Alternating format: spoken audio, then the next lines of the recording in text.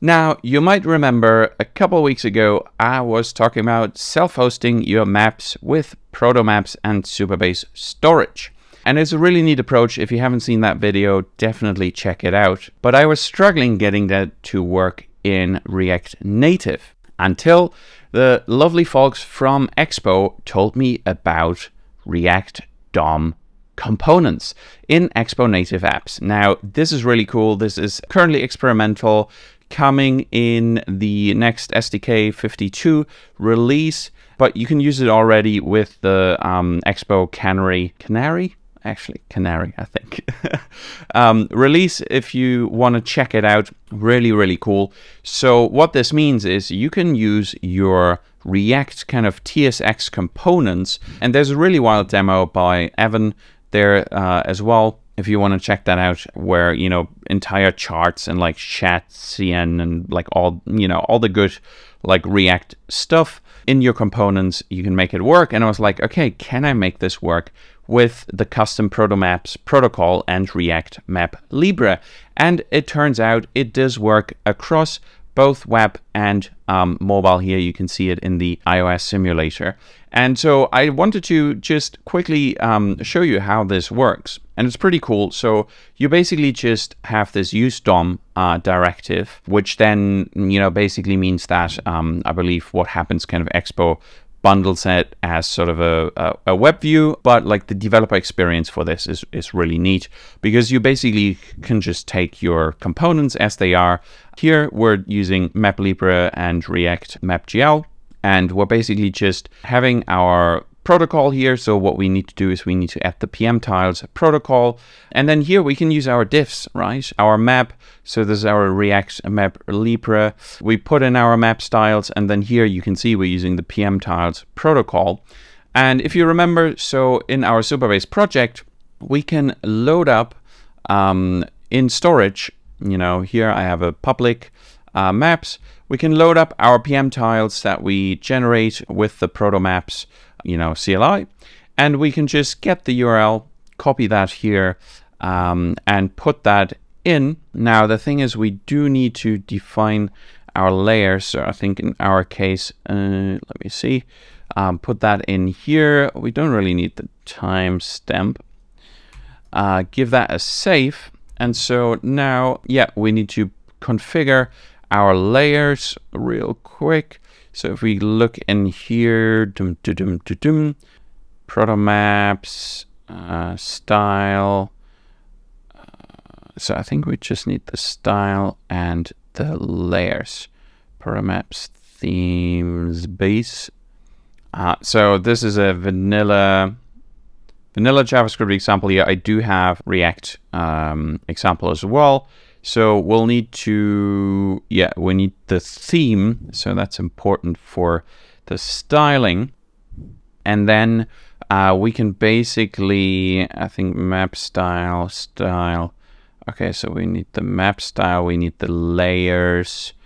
Yeah, MapLibre. So we can just, the map style, basically everything. Paste that in here. Actually, here we're not using any TypeScript. So, and then, yeah, we need the bucket. So again, we can just, you know, upload our PMTiles, static PMTiles file. We can get the URL and we can put that in. So PMTiles is the protocol, and then we just need to put that in here. Again, we don't need the timestamp. There we are. And I believe now if we start this back up, so the thing is, currently it doesn't work in Expo Go because it's a Canary release. So we just use npx expo run iOS to kind of build the app's, you know, client, iOS client. And then we just need to have a bit of patience. Yeah, now because I imported a new dependency here, or just need to rebuild the app.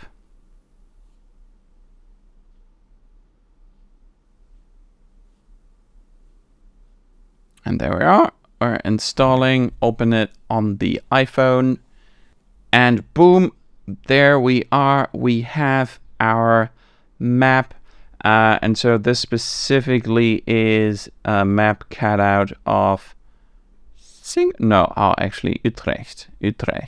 Was it Utrecht? So that's the whole thing of Protomaps, that you can cut out parts of the map, here in this case Rotterdam, and so as you zoom in you lose the detail of the other, actually Utrecht, not Rotterdam, right? Was it Utrecht? Okay, now I don't remember what was in my area. I think it was Utrecht, yeah. So I quickly reload that. But then we can also open it on the web app. There we are. And yeah, I believe, where is there? So we gotta zoom into Utrecht here. Yes.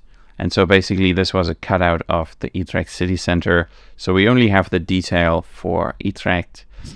Yeah, I need to figure out how to like properly navigate on the... Wait, where are the Netherlands? There they are. Okay. And so we can zoom in to here, Utrecht, and we can get the details of Utrecht city center. There we are. Okay. Yeah, not that easy to use on the simulator, but you know, on the phone you can use the scrolling and stuff. But yeah, really cool. Self-hosted maps with Protomaps and Supabase storage now in React Native, simply using React DOM components. Fantastic. Love this ecosystem. Really cool. Watch out for the Expo SDK 52. Some really cool stuff coming in there. Awesome. Thanks for tuning in and see you next time. Bye-bye.